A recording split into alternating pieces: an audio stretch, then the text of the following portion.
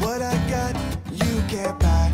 It resides between my eyes. Walked through the fire, came out better on the other side. See, life's like a beach if you find the sand. And right now, I'm feeling like 100 grand. You are listening to Inspired Insider with your host, Dr. Jeremy Weisz. Dr. Jeremy Weisz, founder of InspiredInsider.com, where I talk with inspirational entrepreneurs and leaders like the founders of P90 X, Atari, many more, and how they overcome big challenges in life and business. This is part of the e-commerce mastery series where top sellers and experts will teach you what really works to boost your e-commerce business.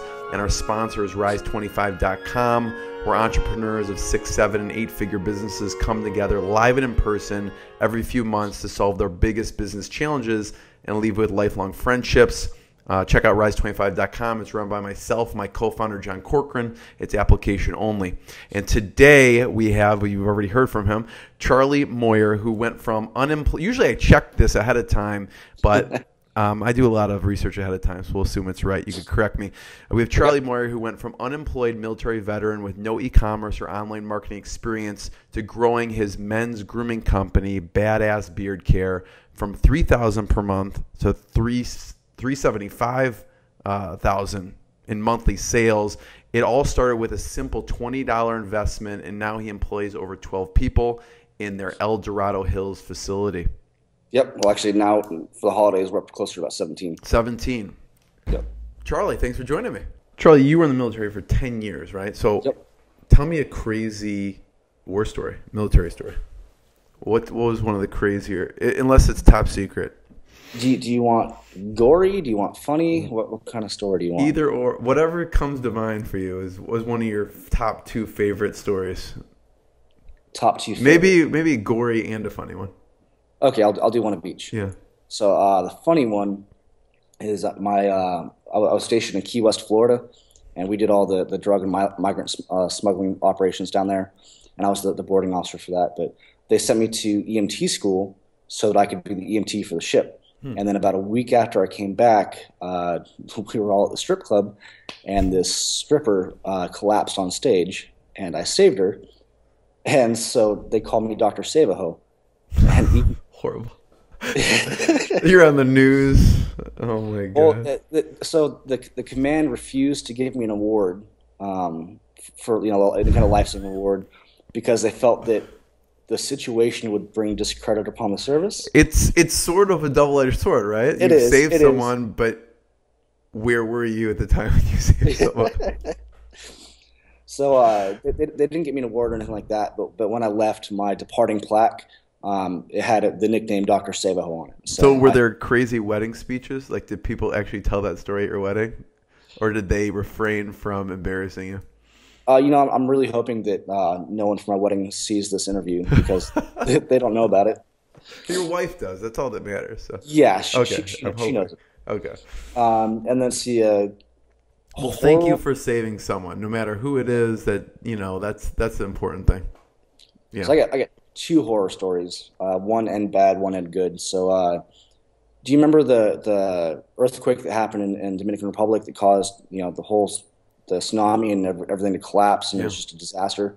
So we were actually on the island when the earthquake hit. Oh my God. Because we're stationed out in Key West, and we're doing all the migrant operations and smuggling operations, and we caught a couple of drug smugglers, and we're bringing them back to Domrep, as far as Haiti, where the quake happened. So we're bringing back to Domrep, which is the other half of the same island. So we're on Domrep and port call, so we're all drinking and sitting inside this hot tub, and all of a sudden it's like, hey, do you guys feel that?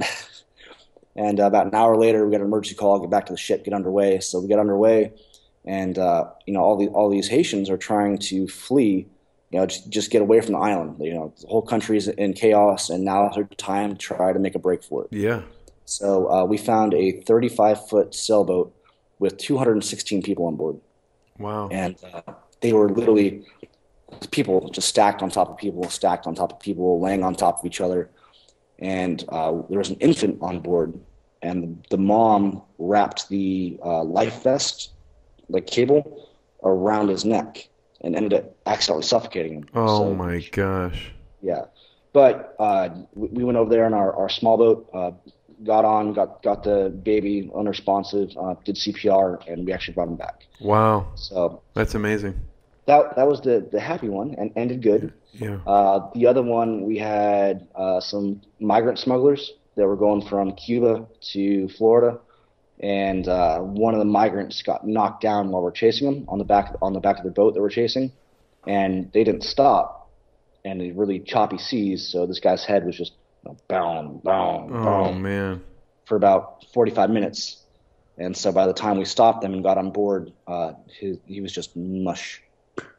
Oh my, that's horrible. Yeah. So you've seen some crazy things. Yeah, it was. I was only 2 years of my career when I was in Key West, and it was a crazy 2 years. So I'm gonna transition back to BadAssBeardCare, but I thank you for telling some of those war stories, because I knew you'd have some crazy ones. I did not expect you reviving a stripper as one of the stories, but I wouldn't have either. But I want to know how you went from initially you did these small batches and producing it. How did you go from that to producing it at more of a scale? So when we first started making it, everything was getting melted down in like a small double boiler on a stove. So we were only making about 50 ounces of product at a time. Yeah.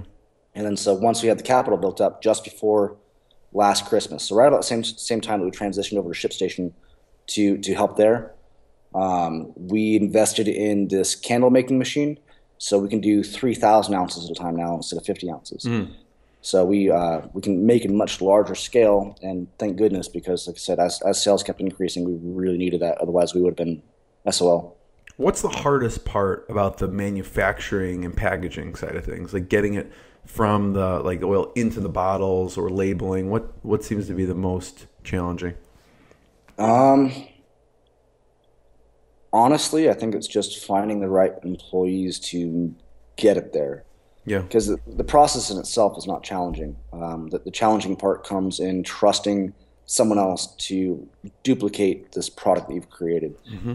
So another reason for that math question is just, we have people that you hire these guys, and you'd think that putting a label in the very center of a product would be common sense, and they do it every time. But then you go out there and you look at it, and half of them are like, labels are halfway on the tin and sliding off or whatever. So it's just been finding employees that have the attention to detail and that really care about what they're doing. Yeah. I think that's the biggest part. If they care, I tell everyone, treat every product we make, every package we send, treat it as if you're making it for a family member as a gift, or that you're sending it to a family member as a gift. So you don't want to just throw stuff in a bag. You don't want to just scramble some ingredients together and call it good. Yeah. So that's been the hardest part. Trey, thank you so much for your time. I really appreciate it. I have one last question that I always ask, since it's Inspired Insider. I always ask, what's been the lowest moment business-wise? And then what's been the proudest moment business-wise for you?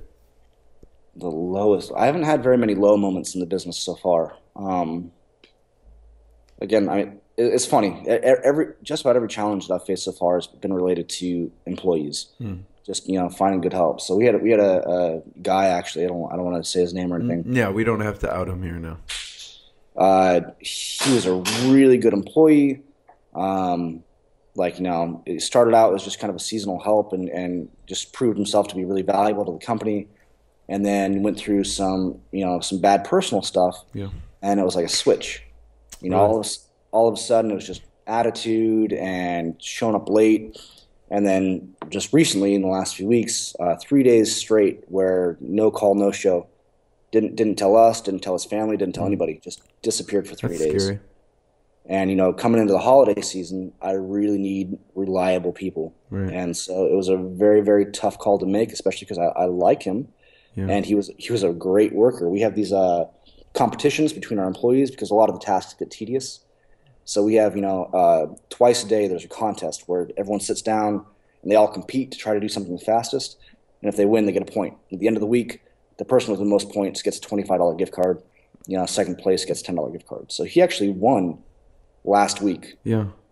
And then just no call, no show 3 days in a row after that, and I had to fire him. Wow. And it was a really tough call to make. He was a good worker. I really liked him, but it comes just down to being consistent. What did he say? He disagreed with my decision, but understood why I was doing it. And like I said, I didn't want to. Dealing with employees and having to fire is probably the hardest part. I like people. Yeah. I like to make people happy. I'm customer service focused. That's the main focus for business, making sure people are happy. So to have a guy that I personally enjoy hanging out with, and that was a stellar employee, It's a tough decision. All of a sudden just going, flipping a switch and having to make that decision right before the holidays. If this was summertime, I might have had a little more leeway, but I got to have people in there that I know are going to be there. Otherwise, the business is. Yeah. All hands on deck, no pun intended, right? And then the proudest moment, I've had a lot of proud moments, man. So our biggest day in sales was last December, and we broke $15,000 in sales in a day. Wow. That was a really proud moment. I felt like at that moment, I'd kind of made it. Yeah. So that was a really, really proud moment.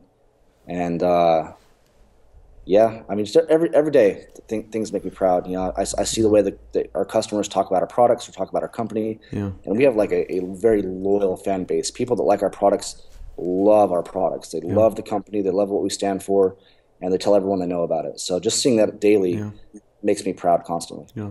And talk about your wife's role in the company a little bit. So she was really, really awesome, especially for the first month. Because I'd be up, all night talking to people, trying to get people to try the products, trying to find vendors to make our accessories or our apparel.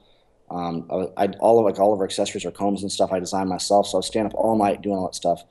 And then she was a RN, a registered nurse. So she was working 12-hour days. So she would get up at 4 o'clock in the morning, right about the time I went to bed. She'd get up at 4 o'clock in the morning and start printing the orders, so that when I woke up, I didn't have to go to the computer and sit down and try to do all that. I could get up and pack the orders and then go start making product. So for the first few months, she in her off time, bless her, 12-hour shifts as a nurse is not easy. Yeah. But she was helping just with the grunt work. And then she got pregnant, and then she said she couldn't stand the smells, and she kicked me out of the house. So she was she was instrumental in making this no longer a home-based business.